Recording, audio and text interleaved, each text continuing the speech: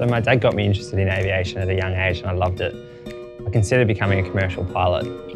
But then one day I sat down with my careers counsellor and went over logistics and it all added up. So I thought, why not? Let's give it a shot.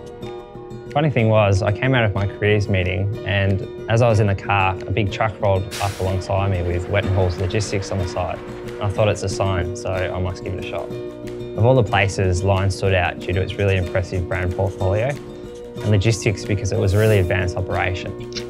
During the recruitment process, I got to understand the culture of the place and also the people, and the friendliness of everyone really bonded us together. The graduate program was a great platform to leverage into your career, so I got to experience 3 different rotations and look at different areas of the business, and from there gain a good skill set and also understand where exactly I wanted to head.